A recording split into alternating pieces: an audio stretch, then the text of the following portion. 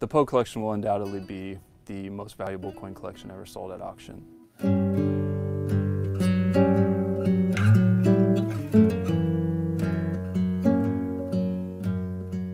The Poe collection is one of the greatest collections of United States coins ever assembled. The D. Brent Poe collection is a collection of early American coins, starting with 1792, the founding and origination of the U.S. Mint, primarily going through the 1840s. And it's by far the biggest group of rarities from that era in completeness, and absolutely the finest ever assembled of those early federal coins in terms of quality.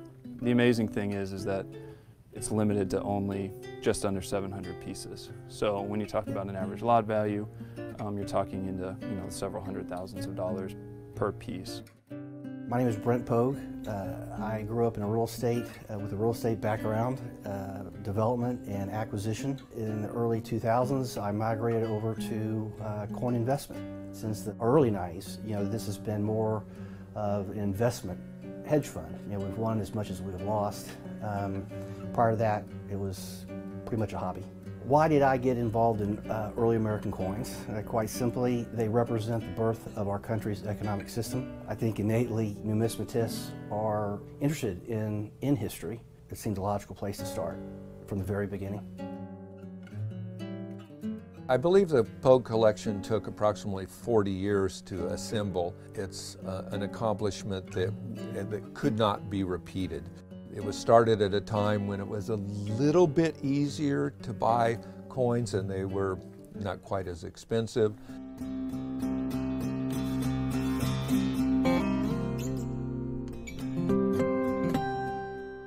This is one of the more special coins in the collection. It is what you call a half diem 1792.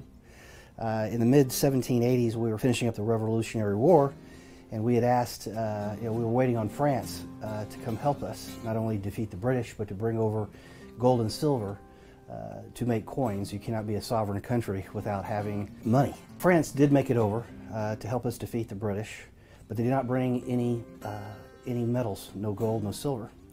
And so the story has it, this is the first federal issue coin minted in 1792.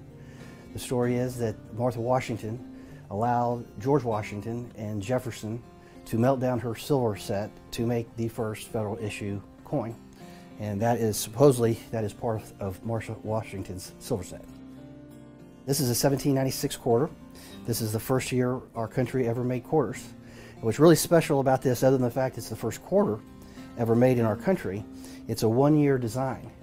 So after 1796, they did not make quarters until 1804, and at that time, Liberty was totally different. This is a 1794 half dollar. This is the first year they ever made half dollars in our country. They call it the flowing hair dollar.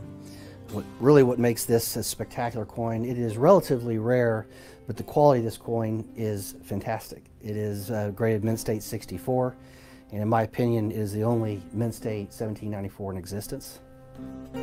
This is one of my favorite coins, an 1808 quarter eagle.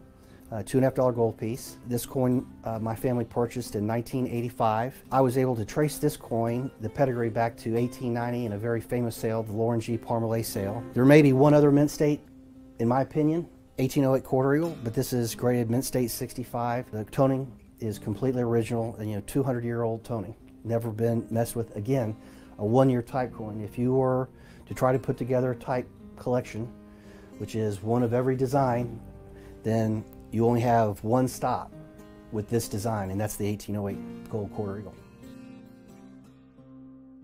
This is a 1797 half dollar. They only made this design in 2 years, 1796 and 1797, so you only have 2 years if you're building a typeset. You only have two choices, a 1796 and a 1797. By far the finest known.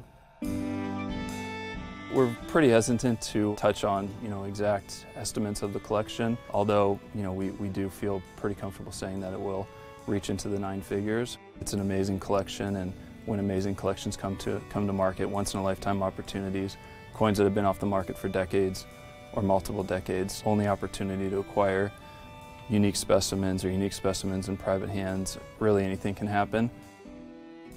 It really is the journey. For me, the collection will never be completed, but in most This collection is completed, and that's why I chose this time to sell. I could always upgrade here or there. I could always find another small variety to add. There may be better numismatists out there, as a matter of fact there are, but I would put my custodianship up against anybody's. I've lived a numismatic's dream. I've never doubted that for a second.